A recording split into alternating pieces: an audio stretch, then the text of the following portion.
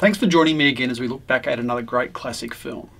This is a film from someone considered by many as the world's best director, and has been widely considered as one of the best films he ever made. It stars a legendary Scandinavian actor in his last film role and takes an innovative approach to filmic storytelling. It is Wild Strawberries from 1957.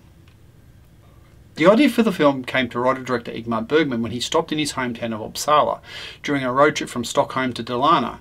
Reflecting on his past, Bergman was struck by the idea of being able to open one door and see things as they were during your childhood, and then opening subsequent doors that take you to other periods in your life. The original Swedish title is Smålet Strålet, which literally means the wild strawberry patch, but symbolises a hidden place of sentimental value that is not widely known.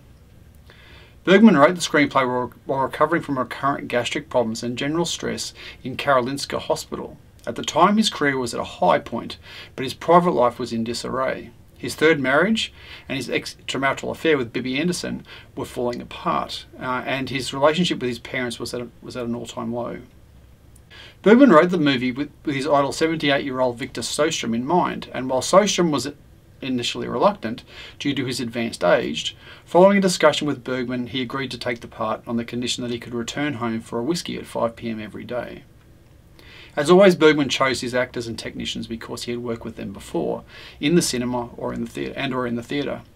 This includes Bergman regulars Bibi, Ingrid Thulin, Gunnar Bjornstrand, and Max von Sydow, who appears in a very small role. Shooting took place between July and August of 1957, with scenes filmed in the resort town of Saltsjöbaden and the old part of central Stockholm, with most of the movie shot at SF's studio and on its backlot at Resunda in northern Stockholm. Several scenes had to be shot indoors due to Victor Sjostorm's poor health, necessitating the use of some back projection in scenes shot in the car. Sjostorm's health was a concern as he was in all but one scene of the film. Initially he had problems with his lines, which made him frustrated and angry, driving him to go off into a corner and beat his head against the wall, to the point of drawing blood and producing bruises. He sometimes quibbled over small details in the script as well. To unburden him, Bergman made a pact with Ingrid Thulin, who plays Marianne, that if anything went wrong during a scene, she would take the blame.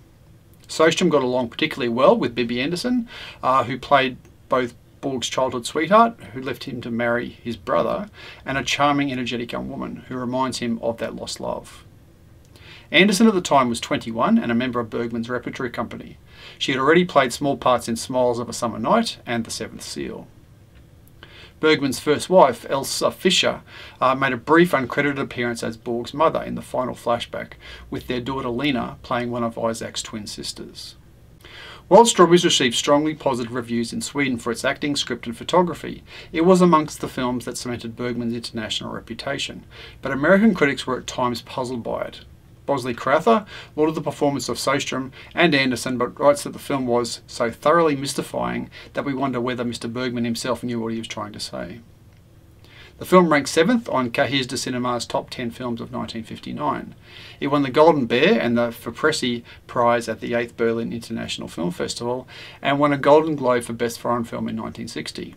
It was nominated for a BAFTA award for the best film and was nominated for an Academy Award for Original Screenplay, but Bergman rejected the nomination.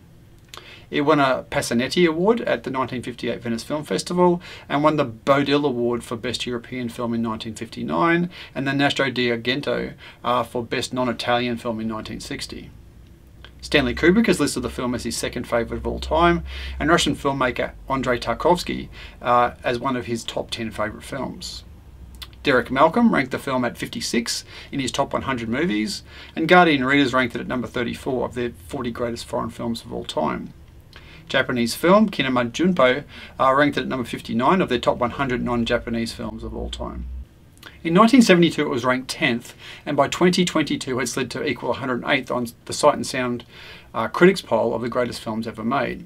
It was voted at number 11 of the 25 best Swedish films of all time by a poll of 50 film critics and academics conducted by film magazine FLM.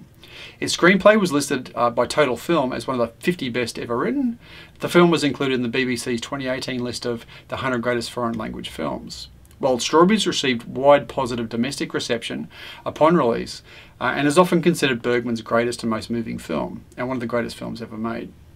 Wild Strawberries inspired Satyajit Ray's 1966 film Nayak and had a clear influence on Woody Allen's Stardust Memories, Another Woman, Crimes and Misdemeanors, and Deconstructing Harry.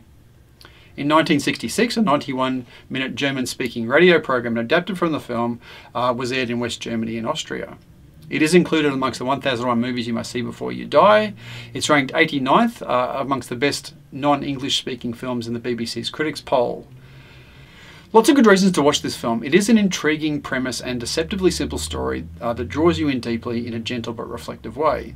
Sjostorm is brilliant despite the challenges of his advancing age, and like all Bergman films, it benefits from an ensemble cast who work seamlessly due to how often they have worked together in the past. So what I suggest you do is that you go to our website, find our virtual screenings page, find the link to this particular film, click it and watch it. As always, see what you think. We'd love you to come back, share your thoughts with others about the film, and let us know whether you recommend it for them as well. And then we're back in the not too distant future for our next classic films review. Catch you next time.